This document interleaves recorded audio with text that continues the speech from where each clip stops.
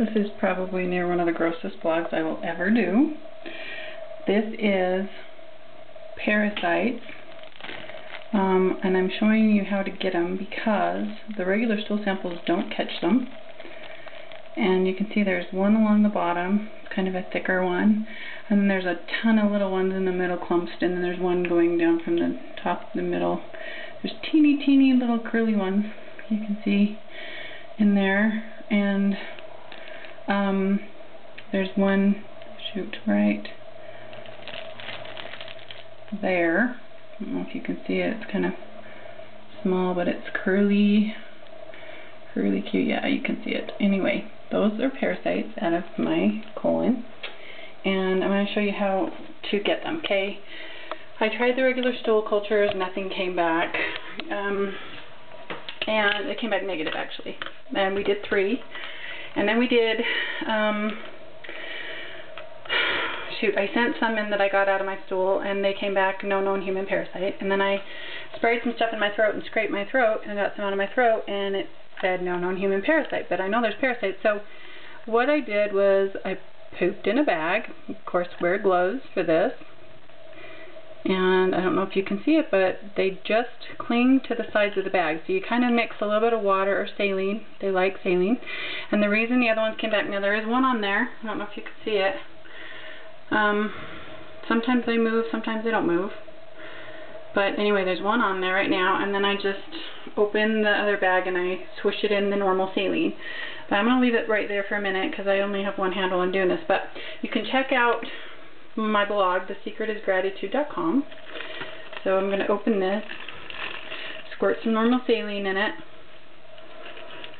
and then you got to be careful because they don't like, you can't put them in hot water, or you can't add hot water. It's got to be like body temperature. Let's see if I can get it in there with one hand. Having a problem. Anyway, I'm just showing you that I just used, okay, let's see, I can get it in there. And then I just swish it around in the saline, and they come off. And they like to grab onto things, so yeah, it's off of there. And this is really gross. I don't really do this over the toilet, but see. So they're in there, and they're just gross.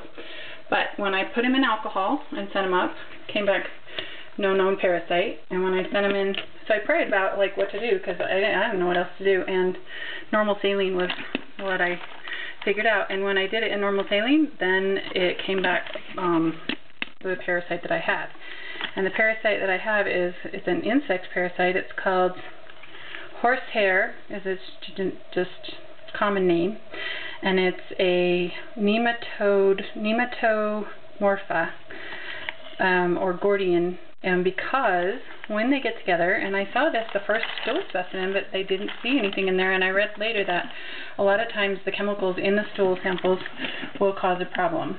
So anyway, they like grabbing on. So like I just swirled it around. You can see it's coiled on the, oh, you can't see it. It's coiled on the end of this. You just have to kind of swirl it around because they will grab onto anything in there. And if I put something next to it that it could grab onto, it would move more. I don't know if you can see. Let's try if I can get it. See if I can get it moving. And you can see it. It's really gross, but at least they've diagnosed it finally. Oh, can you see that? It's moving. The top is, I don't know if you can see it. It doesn't look like it. Maybe if I put it against something dark. Okay. So, you can see it's kind of like it doesn't like the position that it's in, and so it's moving. And, anyway, if I put it in normal saline, it will actually live in the saline, and then when you send it up to the lab, they can actually diagnose it. But if you put it in alcohol, I had no luck. If you put it on tape, I had no luck. And if I put it on in the stool cultures, I had no luck. 3 stool cultures came back negative, and I could actually see probably 4 and 5 inch worms in the stool.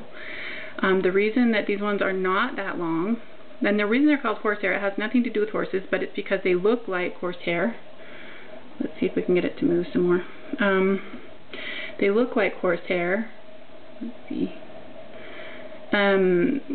So people call them horsehair, and they are called, oh there it's moving, Gordian knot, because they cluster and knot together like a snake. They're kind of like a snake would, like there's those snake balls, and it's kind of like that. So anyway, I'm gonna put it in there. So check out my for the symptoms of this parasite. It's not normally known to human. So check out my blog. I'm gonna put it under, right now it's under strongyloides, but it was the wrong type. It has all of the symptoms of strongyloides, which is called threadworm, but it is not. It's this other one that they've diagnosed finally, because the medication for the threadworm was not working for me. So hopefully they can figure it out. And the reason they're smaller is because I soak my hands every week or so in hydrogen peroxide, and that kills the nymphs in the lymphatic stage. So that's why I don't have as many larger ones, thank heavens. But anyway, thesecretsgratitude.com, and hopefully if you have the symptoms that I have, you can, I'll put them on a different post, and if you have those symptoms, then you can, I should put tape next to it. They don't like tape very much. Well, they like it if it has your skin on it, because that's how they find you, is they like acid on your skin like threadworm does. Anyway, I can't do it with one hand, but you can look up the symptoms, and I'll probably do a video with the symptoms on it, but this is how you get them out of there. All you have to do, I could swirl it in there 50 times, and these worms would just kind of cling to it. They just kind of cling onto something. It's a little waterlogged, and I've been swishing it around, but anyway, you can see clearly on here that there is some. And then I double bag them.